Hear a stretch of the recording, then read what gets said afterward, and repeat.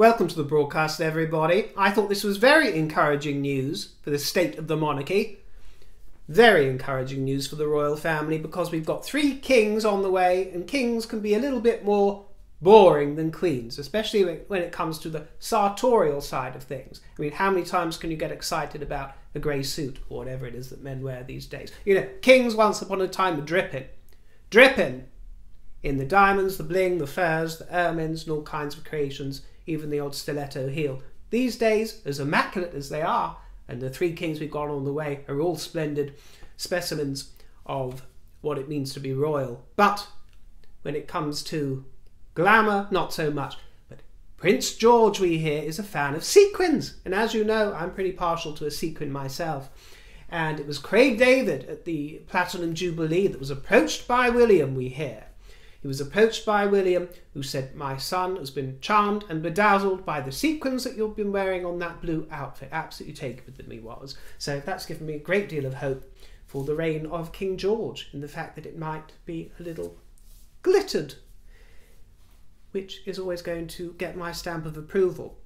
Now, before we progress, I want to moan just for a couple of minutes about YouTube.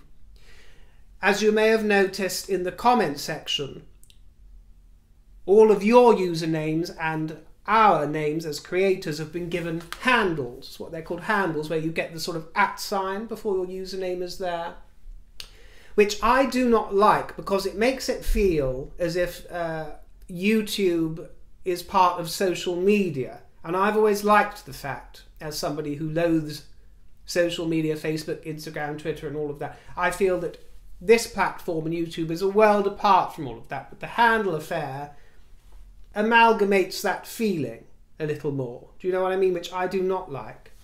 I do not like. Call me old-fashioned.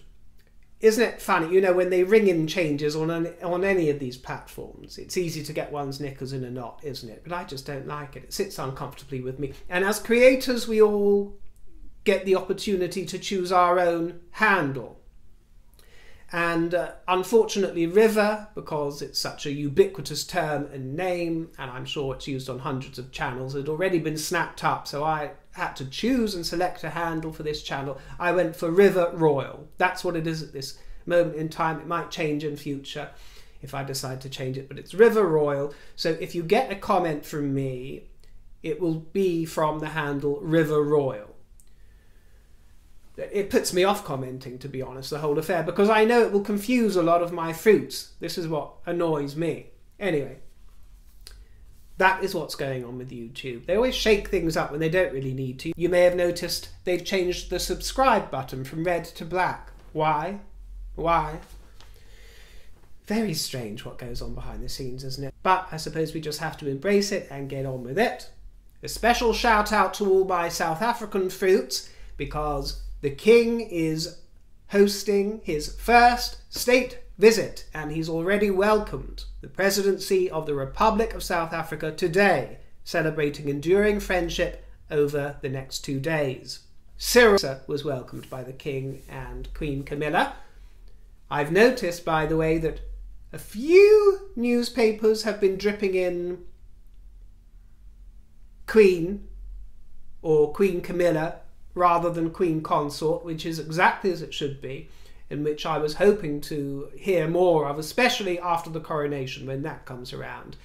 Yes, she is the Queen Consort, but it's perfectly acceptable and should really be required in future for her to be referred to as Queen Camilla. And I have heard it popping up just a little bit here and there. So anyway, I digress. Queen Camilla was on hand, looking absolutely stunning in this brilliant blue number. Out of this world divine she was. And I got to tell you, when I mentioned Cyril Ramaphosa in a previous video, a lot of my South African fruities were very disparaging about him. So I'm not sure what the general consensus is in South Africa, but a lot of my Safa fruities didn't have much good to say about him. But I'm not going to speak about that, because I'm ignorant about the whole issue, to be quite honest with you.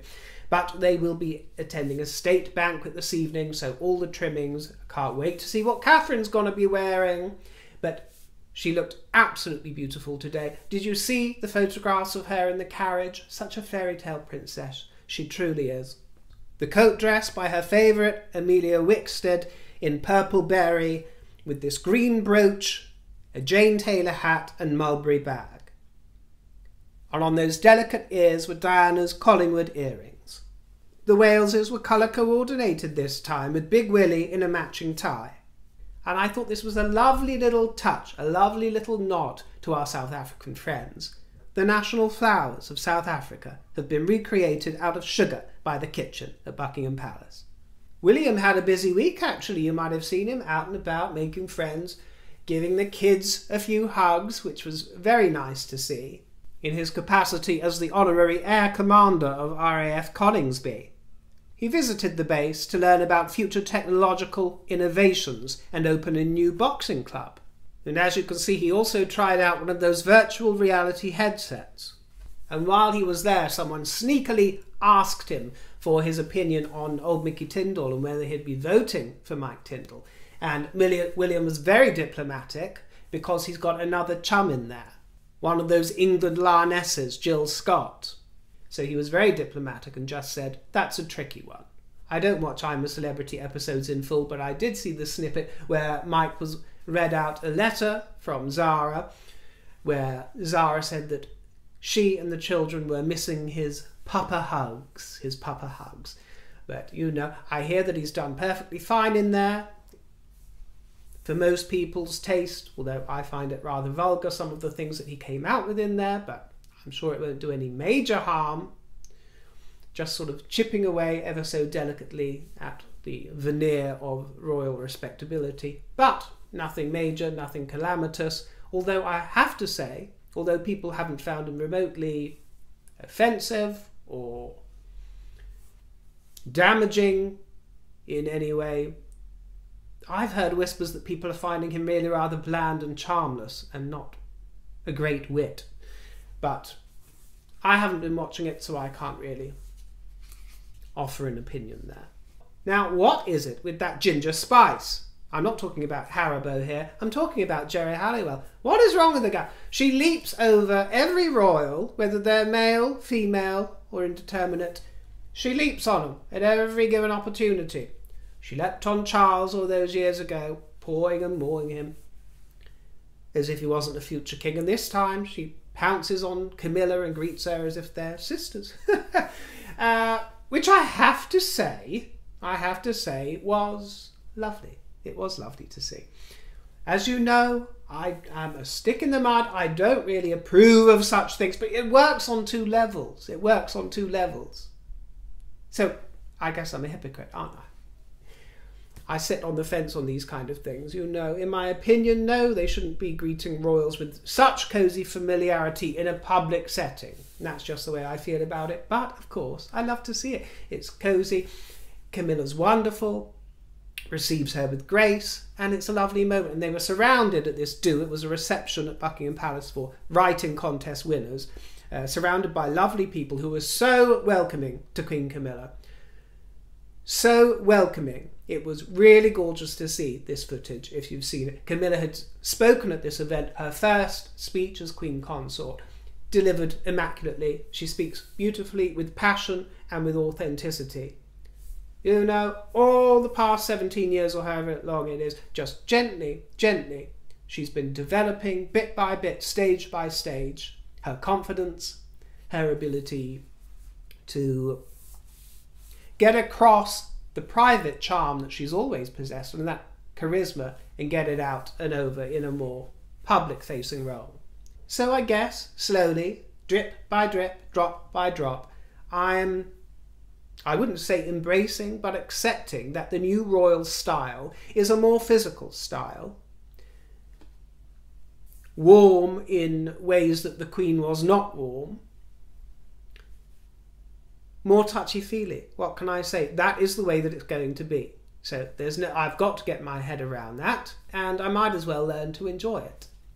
And it's worth remembering too that the Queen's reign obviously began back in the 50s, and I'm not saying that there wasn't medicine and vaccines and all kinds of things, but they were in, many of those were in more of an infancy, so to speak, than they are now, 70 years later. And they were coming from an era, Victorian era, they were coming from outwards, reaching outwards from the period of empire when these things weren't so available, when people died easily.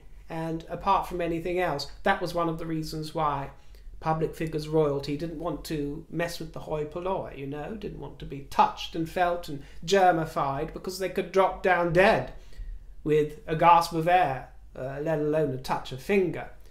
One thinks about the thousands of hands that the king and many members of the royal family shook over the mourning period for the Queen, and you think, how on earth do they still live and breathe, all the undesirables that they came in contact with, you know, undesirable germs I'm talking about, because the king doesn't wear gloves like the Queen did. And I think they should. I mean, I would not dip my hand into that crowd, because you don't know what you're coming out with, do you, my dear?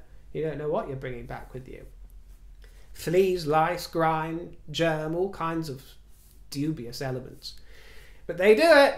They do it unflinchingly, unfailingly, and that's the way it's going to be.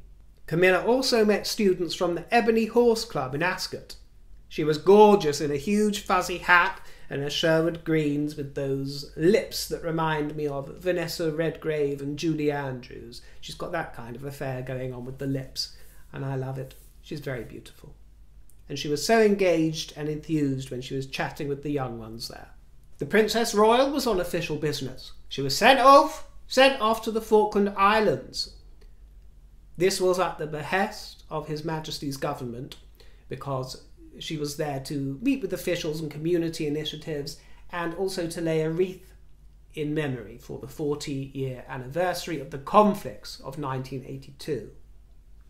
Wonderful photographs of her, resplendent in regal purple. I love purple on her, I really do. She looked gorgeous. And I also loved that wooden plaque that you see. Made such a nice change to the more sophisticated plaques that we see, doesn't it? This sort of homemade affair. I thought it was very charming. But a little bit more controversially, Anne was also photographed en route to a shooting party at Windsor. Controversial, why? Because it wasn't just her we saw en route, it was Annie, with the dog, by the way, one Anne and her dog. It was Annie, it was the Wessex clan, they were seen, and guess which other sibling? Not the king, Andrew.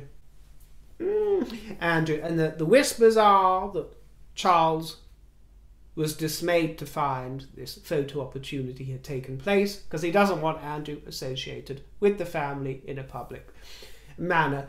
I hear tell that he is still to be welcomed at Sandringham for Christmas Day, so you know, ostensibly he is not in any way barred from those sort of familial events, but it is very clear that no matter what you or the rest of the world might think of Andrew,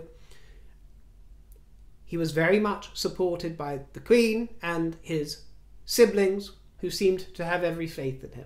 Thank you for joining me today, my dears. It was just a little royal roundup, but I appreciate your company and I look forward to seeing you next time. Toodle pip.